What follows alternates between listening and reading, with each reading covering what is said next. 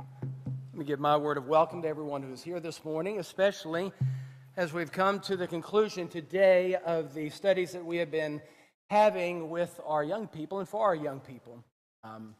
I said yesterday, but I want to say again, to our young people, thank you so much for being here the way you were.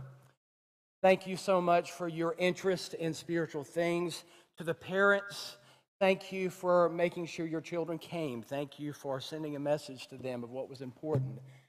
And for those who were able to come, I think it was so important for our young people to see older people, not so young people, of which I am one, there with them, to know that they are not alone as they go through the journey.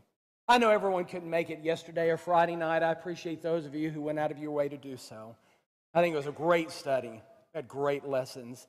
And if you weren't able to make it, the lessons are online now on our Facebook page and on our YouTube channel.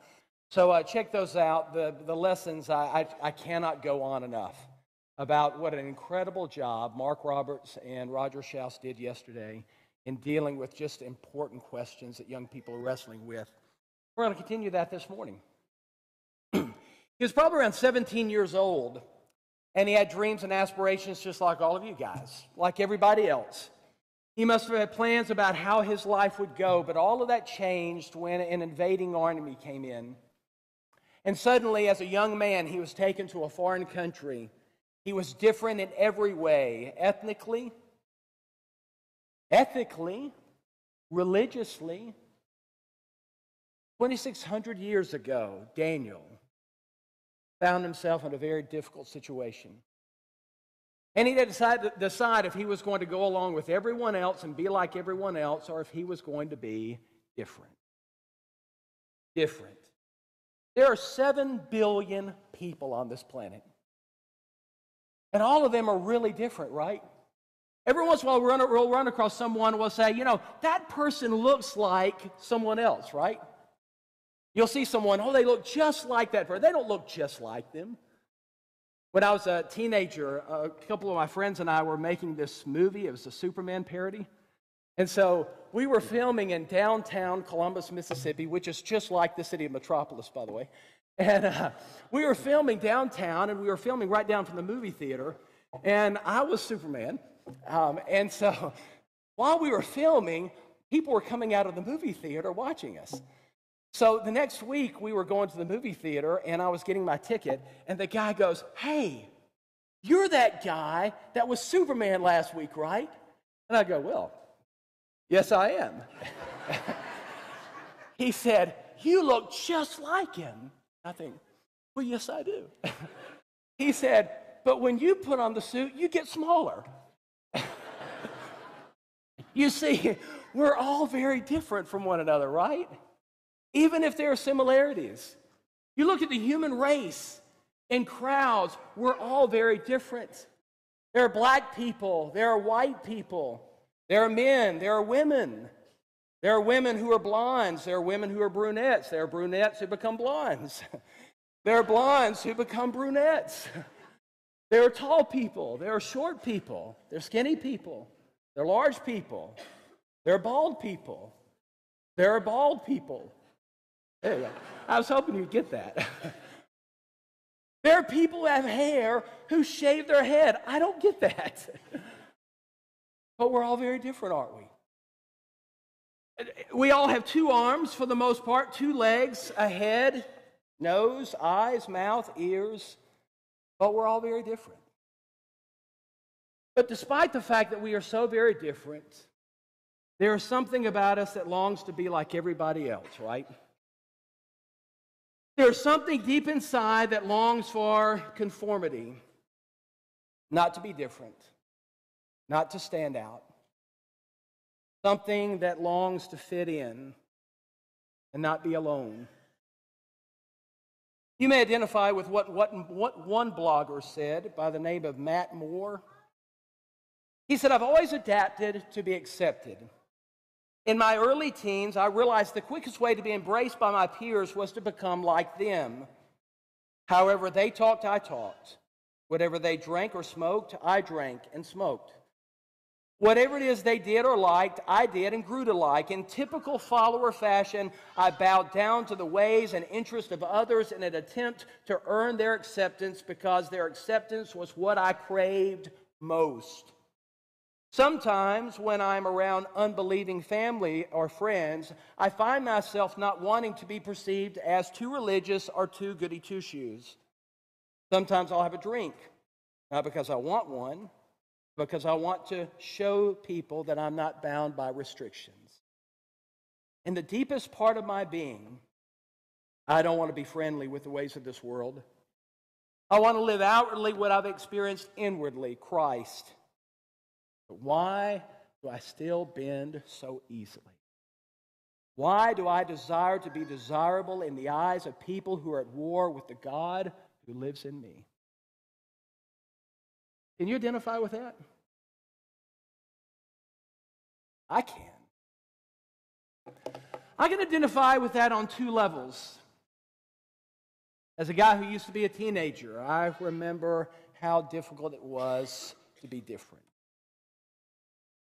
I thought last night when Roger was telling about being in the car and the guy started passing the joint around about one time when I was with several friends right after graduation and we were down by the river, a lot of people were there, and someone pulled out a six-pack, and it became a very awkward situation for me.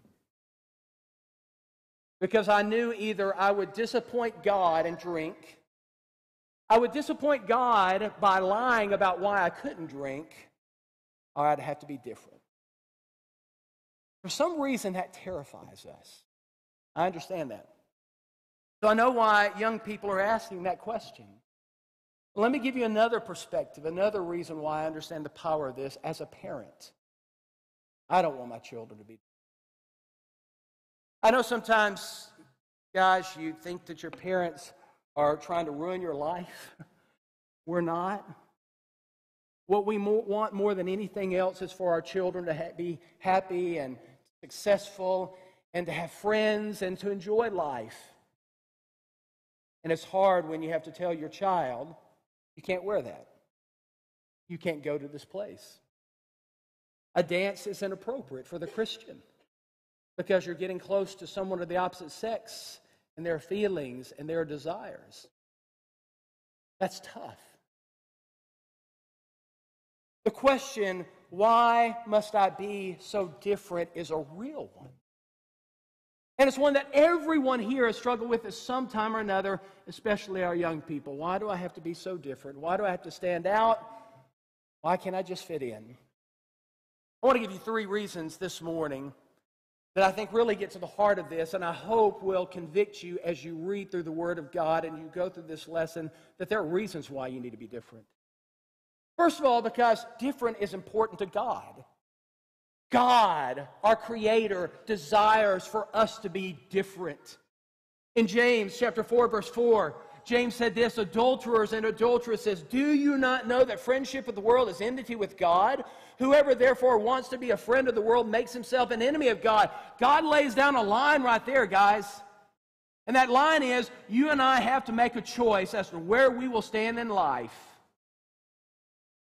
John put it like this, 1 John chapter 2, verses 15 through 17. Do not love the world or the things in the world. If anyone loves the world, the love of the Father is not in him. Get that? No middle ground. One or the other. We either love God or we love the world. For all that is in the world, the lust of the flesh, the lust of the eyes, and the pride of life is not of the Father, but it is of the world. The world is passing away and the lust of it. That's why you and I have to make a choice. You can choose the winning side or the losing side. John says the world, that's going to pass away. You choose God. And Peter put it like this in 1 Peter chapter 2, verses 11 through 12. Beloved, and I love this, I beg you, as sojourners and pilgrims, abstain from fleshly lust which war against the soul, having your conduct honorable among the Gentiles, that when they speak against you as evildoers, they may, by your good works which they observe, glorify God in the day of visitation. There is an urgent call. Be different. Why? God called you to be different, and Daniel modeled different. Roger pointed out to us last night, Daniel chapter 1, verse 8, where we find Daniel purposed in his heart that he would not defile himself with the portion of the king's delicacies or with the wine which he drank. Daniel made a decision. And it was difficult for him, I'm sure. I don't know why he made this decision. Maybe the king's delicacies were unclean, and as a Jew, he wanted to make sure that he didn't eat something that was unclean. Maybe he just didn't want to be too much like the Babylonians, but he made a choice. And it was going to be hard to honor that choice. Part of his duty and responsibility was to make sure that he was always presentable, and the idea was you need to eat all these foods so that you can be healthy looking. And Daniel said, no, I can't do that. Which brings up a really good question we need to ask right now, and that is, what does it mean to be different? I want you to understand it doesn't mean that you're odd. There are a lot of odd people in the world. Google that. Started to put up pictures, but then I realized that the point is not for us to laugh at people who are different, because some people are just different. But it is just to illustrate the fact that some people are just different. And sometimes that's okay, but that's not our goal. When I'm striving to be different as a Christian, it's not, I just want to stand out so that people think that I'm different. That's not the goal. It is also not to be different so you can draw attention to yourself. Some people like to be different so that everyone notices them. They become the center of attention. That's not what we're dealing with here. What does it mean to be different? The text that Brevin read to us just a moment ago in 1 Peter chapter 1 really nails down what different means. Different means to be holy. The very definition of the word holy, to be set apart, is speaking of the idea of being different. It is to say, I want to be holy, as we sang a moment ago, to the Lord. And so Peter just sort of ticks off several things that go into being different. He says that we're to be different in the way that we think. We gird up the loins of our mind. We pull everything together and start thinking about right things. He said it is to be holy in our conduct, different in our conduct, different in our love for other people, pure, sincere, fervent. And even in chapter 2, verse 1, different in the way that we speak. You want to ask yourself, how different am I? You compare yourself with that list, and that'll give us a pretty good understanding of how different we are. The only way you and I will ever be different in our life is if we have an image of what it means to be different, and we want to be different. And not only do we want to be different, we desire to be different. You got that? The only way we will be different is if we, like Daniel, purpose in our heart. You will never accidentally be holy. You will only be holy when you have turned to God and you have made a decision to be holy. Why? Because it's important to God. God wants you to be different. There can be no greater motivator in life as to why you and I need to think about this issue. Why is it so important for me to be different? God needs us to be different. And when I'm striving to be different, I'm striving to be different because the only one I'm trying to please is God. Boy, that's a hard lesson to learn. We are so fixed on pleasing everybody else, right?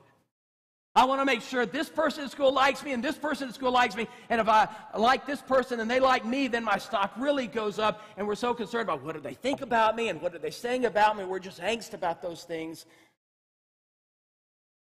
Instead of recognizing that at the end of the day, the only person whose view of you matters is God's. Psalm 118, verse 6, the Lord is on my side. I will not fear. What can man do to me? Yeah, but if I live this way, I'm going to be so different. Everyone's going to be against me. If God's on your side, it doesn't matter. And Isaiah chapter 41, verse 10, fear not, for I am with you. Be not dismayed. Don't be dismayed if people speak about you. Don't be dismayed if people don't like you. If God is on your side, I am your God. I will strengthen you. Yes, I will help you. I will uphold you with my righteous right hand. God is there for those who are holy. He is there for those who are different. You want to know why it's so important to be different? It's important to God. That's where it begins. But it doesn't end there. Because as you look at the life of Daniel, you see that not only is different important to God, different is important to us as well. Because Daniel was different, people began to notice Daniel. And Daniel grew in favor with those people around him. Look again in Daniel chapter 1. Again, verse 8. Daniel 1, verse 8. Daniel purposed in his heart that he would not defile himself with the portion of the king's delicacies, nor with the wine which he drank. Therefore he requested of the chief of eunuchs that he might not defile himself. Notice verse 9. Now God had brought Daniel into the favor and goodwill of the chief of the eunuchs. That is crucial right there. Because Daniel was different. Providentially, did God just open the door? Maybe. But certainly by the fact that Daniel was devoted to God and he was living differently, the chief of the eunuchs began to notice him. And you can imagine a conversation where the chief of the eunuchs, they're all talking with one another, and all the servants of the king, and the chief of the eunuchs says, have you guys seen this guy, Daniel? Daniel, I think I've heard about it. Let me tell you what. I've been around this castle for a long time. I've seen a lot of people come and go. I hadn't seen anyone like Daniel. If I tell Daniel to do something, he is on it. There are times I don't even have to tell him to do something. He's on it. He's never lied to me. He's never tried to manipulate me. Daniel is a different guy. Other people notice Daniel because that's the type of guy he was.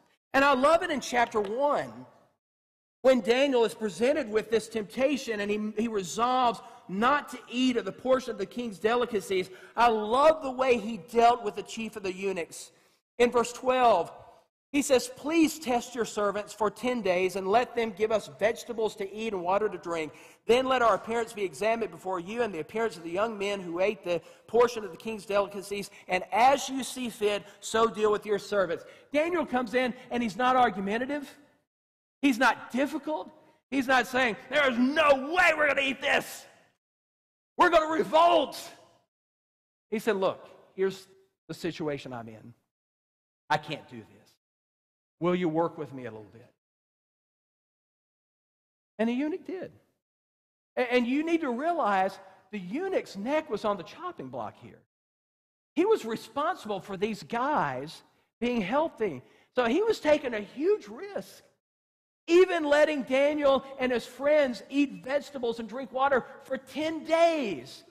Because if they started to look gone, that would reflect upon him.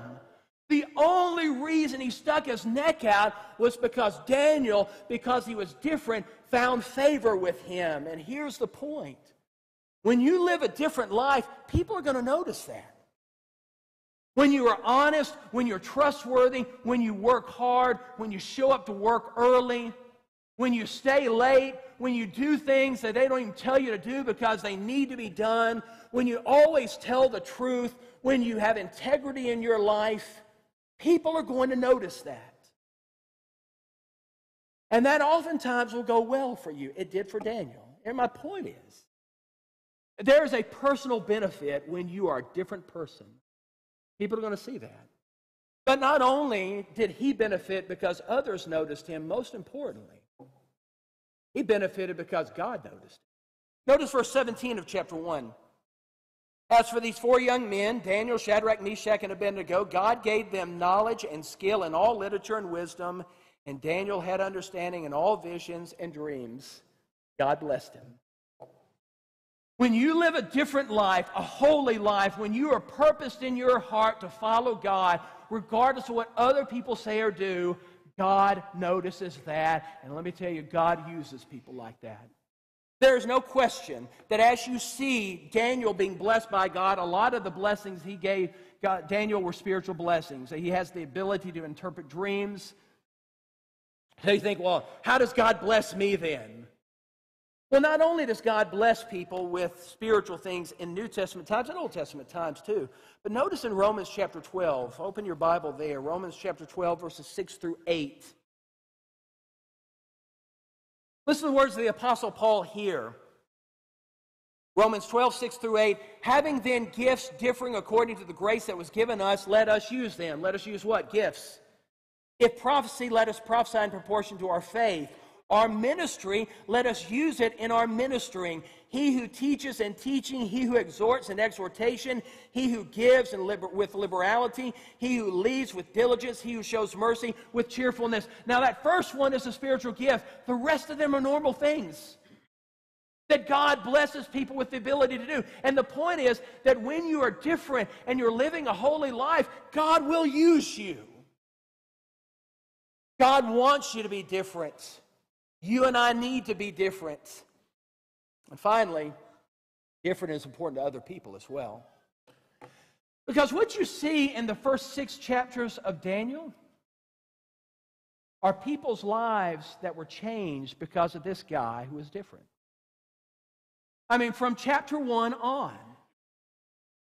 you and I need to understand the truth that was said by D.L. Moody years ago. A holy life will make the deepest impression. Lighthouses blow no horns, they just shine. People, beloved, need us to shine. You know what the world needs? The world needs to see courage and conviction. Roger last night mentioned chapter 3, the story of Shadrach, Meshach, and Abednego. What an incredible story that is.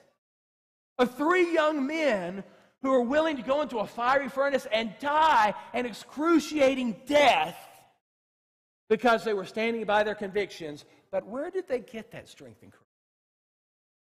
Chapter 1 of Daniel. Daniel is the one who speaks. Shadrach, Meshach, and Abednego, they are present. But Daniel is the one who steps up. He speaks to the chief of the eunuchs. It seems like Daniel and Shadrach and Meshach, and they all got together, and what are we going to do? Well, I can't eat this, I can't either. We have to eat it. We're servants here. What are we going to do? And Daniel goes, I'll take care of this. And Daniel pulled the chief of the eunuchs aside and said, let me talk to you for a little while. Shadrach, Meshach, and Abednego, they were on the outside. They were watching. What did they see in Daniel? They saw courage and conviction. Is it any wonder then in chapter 3, when courage and conviction was needed, they stepped up? Where did they get it from? I submit to you, they got it from Daniel. They saw him, and they gained courage and conviction. Big question that comes up when you read chapter 3 was, where was Daniel? Why wasn't Daniel stepping up? The only idea I can come up with is Daniel was somehow away with some kind of business, and they were by themselves. They couldn't rely on Daniel, and they had to figure out whether they were going to be courageous and whether they were going to have conviction. Guess what? Because of Daniel. That's where they got strength, courage, conviction. But not only Shadrach, Meshach, and Abednego. As you come to chapter 6, the Persian king that Daniel served under, Darius. You remember this story, and I hate that we can't spend more time with these stories because they are so rich. But you remember the story. Governors and satraps came in because they didn't like Daniel. Why? He was different. They came into the king and they said, King, you know, people need to make sure that they don't pray to anyone else except you. And the king liked that idea, and he signed off on that because it's all a trap. And it's really in around verse 15 that they spring the trap, because the king liked Daniel and suddenly realized he had signed Daniel's death warrant. Notice in verse 15, then those men approached the king and said to the king, No, O king, it is the law of the Medes and the Persians that no decree or statute which the king establishes may be changed. And what does the king do? He sends Daniel to the lion's den and capitulates to them. He knew they trapped him. He knew they were wrong. He bowed down to them, and Daniel lives. What happens in verse 24? The king gave the command, and he brought these men who had accused Daniel. They cast them into the den of lions, them, their children, their wives. The lions overpowered them and broke all their bones in pieces before they ever came to the bottom of the den. What happened? He acted then, didn't he? Shouldn't he have done that at the very beginning? I mean, he had to throw Daniel into the lion's den because the law could not be changed. But once he realized he'd been manipulated, shouldn't he have said, okay, you guys are going in too? Maybe it was because of Daniel's conviction. He kept praying anyway. The king said, I need to do something about these. My point is this: your courage and your conviction can have a huge impact on the people around you.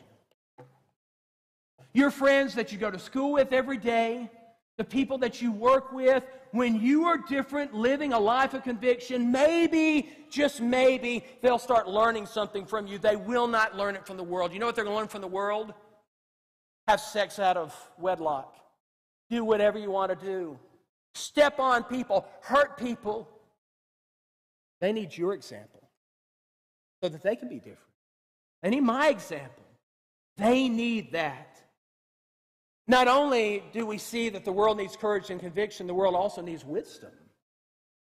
They need people who think differently. In chapter 2 and chapter 4, you remember the story when the king brought in wise people because he had the dream. He didn't understand what the dream was, this giant statue.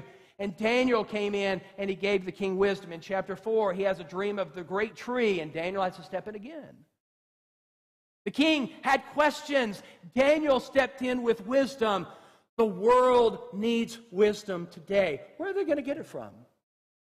They're going to get it from Kim Kardashian? Really?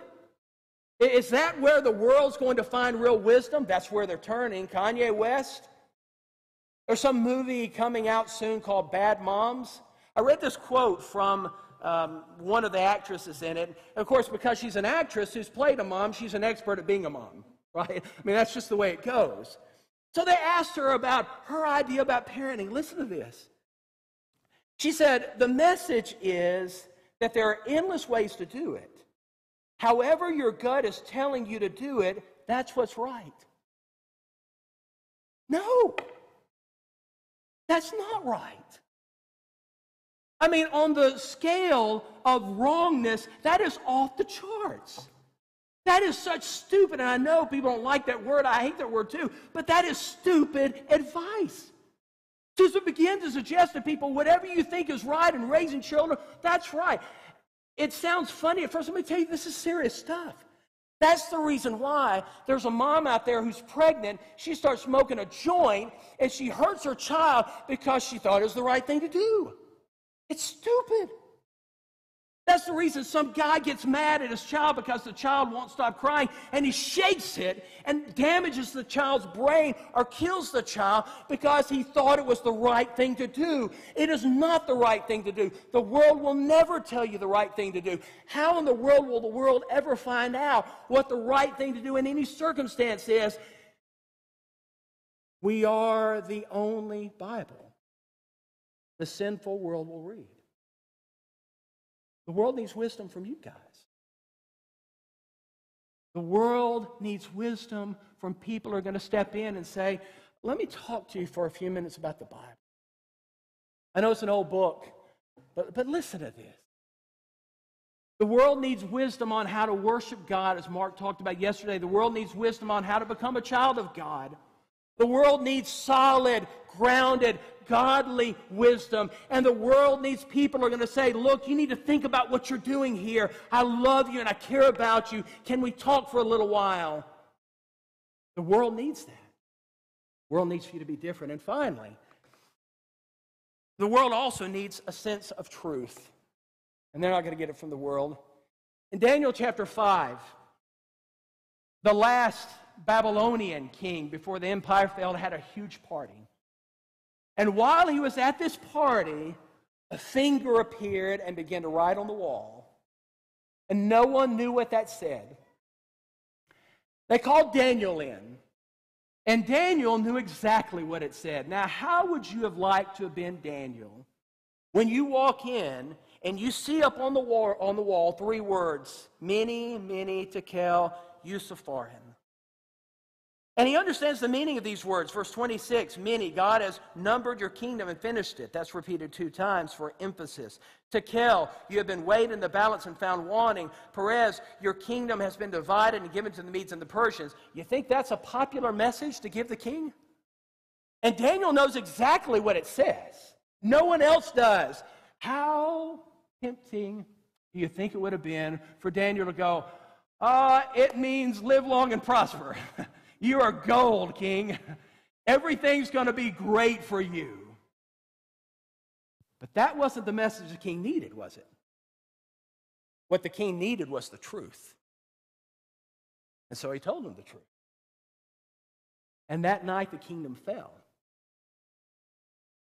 It's hard to be in the position where you tell people things they don't want to hear. But the world needs that. When your friend is coming up and they're saying, you know what, I think this is the one. What do you think this is the one? We're going to sleep together this weekend. I'm pretty sure that's going to happen. What are you going to do? Well, what you're going to do is you're going to say, that's wrong. The Bible calls that fornication. And if you do that, you're sinning before God. Sex is okay, but sex takes place when there's a ring and a date and there are vows that have been exchanged with one another. Then sex takes place. You do that beforehand. You're going to mess your life up royally. You're going to sin before the Lord. You may find yourself pregnant. You may find yourself with a child. You may find yourself with a sexual disease. You may find yourself feeling horrible about yourself, dirty, and you got to live with that. People need to hear the truth. People need to hear the truth about drunkenness. Friends are going out, hey, we're getting drunk. You need to tell them, hey, the Bible tells us that's a sin. What's such a big deal about that? Well, you lose control of yourself and you're not acting as a light to the world. God said, don't do that. You want to do that? That's your business. But it's wrong. Ain't nothing wrong with drinking? Yeah, there is. You got to get drunk? Destroy your life with that? You sinned against God? You're going down the wrong road.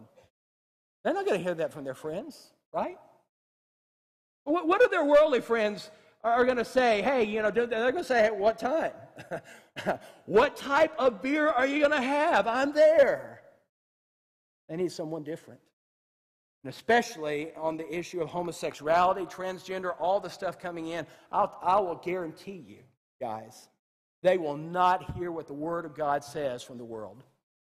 What they will hear from the world is you do whatever you want to do. You're born that way. Live any way you want to live. I know that we have to live around a lot of people, beloved. I know we can't go around judging people. God's the one who judges, and we got to love everybody.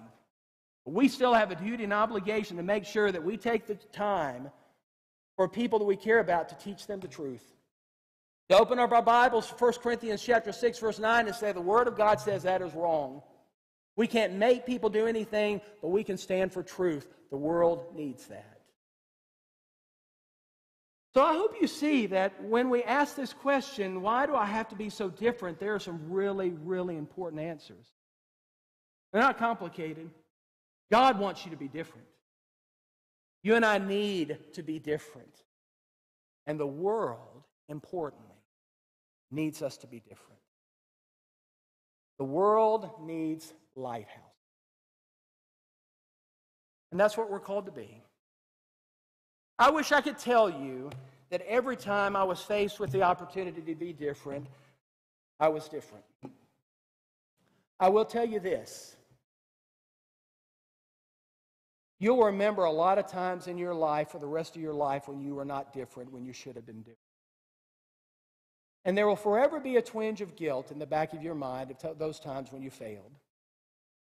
That is inevitable. But the more you set your mind not to defile yourself with the world, and even in some way to be a positive influence on the world, you will diminish those times. By God's grace, we trust when we come to Him and when we ask Him, we are forgiven. But let us follow the example of Daniel this morning, young or old. Let us purpose in our hearts this morning to be the people God wants us to be. Let us purpose in our hearts this morning to be people who are holy. Holy to the Lord. Bow our heads. Our gracious God and Father, hallowed be your name. Holy and separate are you. And by your grace and by your mercy, you make us holy and separate as well.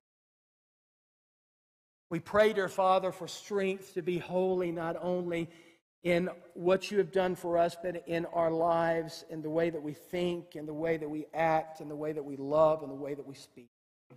It is such a challenge. Strengthen our young people.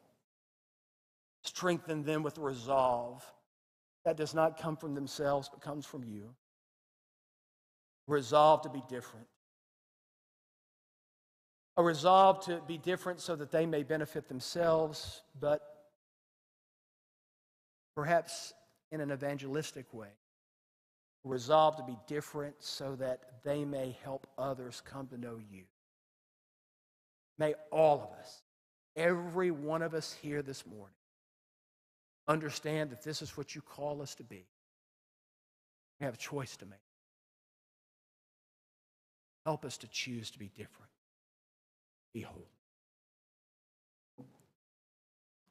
In your Son's name we pray. Amen. I want to take the time now for any who are not Christians to know that you are welcome at this point in just a moment as we stand and sing to come give your life to God. If you recognize that you have not been living the way you need to and you want to change that this morning, you're ready to make a commitment to the Lord and confess the name of Jesus Christ before others, you're ready to be baptized this morning, you can be baptized and all your sins will be washed away. For those of us who are Christians, if there's something else going on in your life and you need the prayers of the congregation, maybe it's in this issue and you understand you have just not been as different as you need to be, follow the example of Daniel this morning and resolve to be a different person. If you want us to pray with you, we would love to pray with you. You're subject to the Lord's invitation. We invite you to come now while we stand and while we sing.